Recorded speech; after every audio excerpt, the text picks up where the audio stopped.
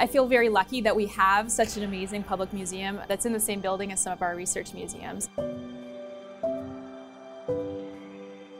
If you look around, these are all contributions that have been made by professors, researchers over the course of almost 100 years. And if you've ever been in the space when those buses unload and the kids pour in, I mean, you can really see it in action, where they're having their horizons broaden, they're having their knowledge base expanded.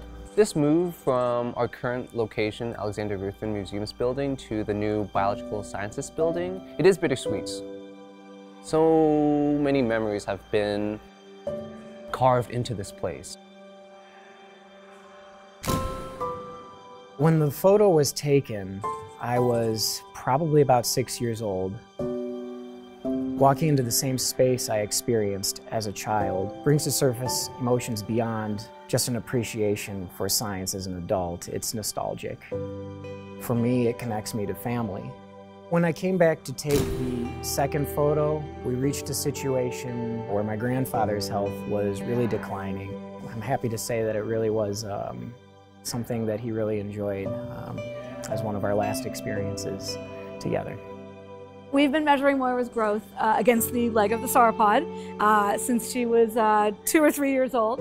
And it just was one of those things where we weren't sure we were allowed to climb on the platform, but she just kind of hopped up there one day and I took a picture. It just became a thing that every time we came here, we tried to get a picture. She was more into dinosaurs at an earlier age than I ever was. And we just wanted to feed that curiosity and help her discover new things. We're just glad to have this place in our community. There was nothing like this where I grew up, and so to have it was just a treat.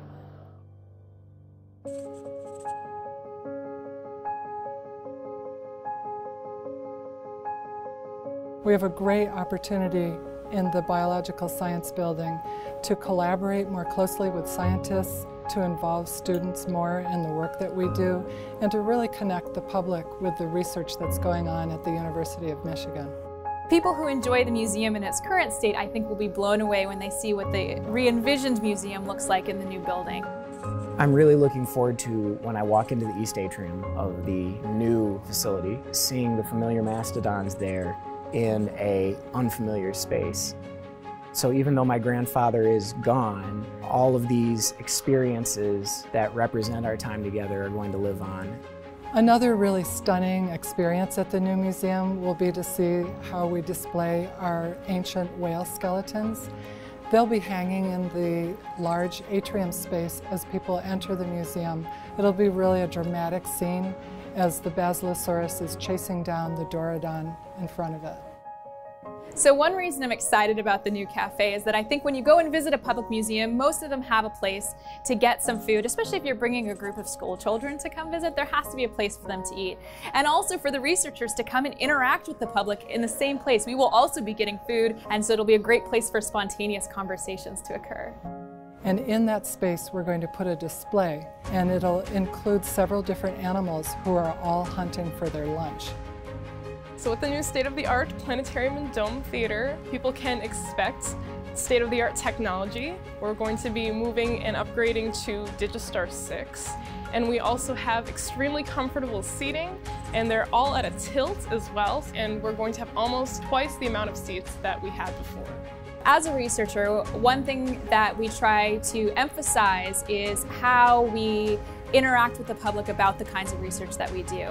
People can look through windows, they can peer into labs, they can see how science happens. And to be able to look over the shoulder of a scientist while they're doing their work, I think is really going to be extraordinary. We're very happy that we're going to be acquiring a new dinosaur for the new museum.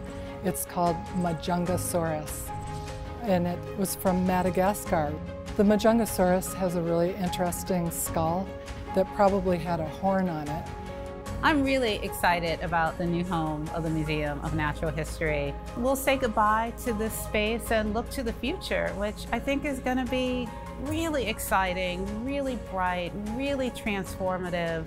I was so glad when I heard they were getting the new space and that the university was committing to this public outreach and that we're going to have a new museum.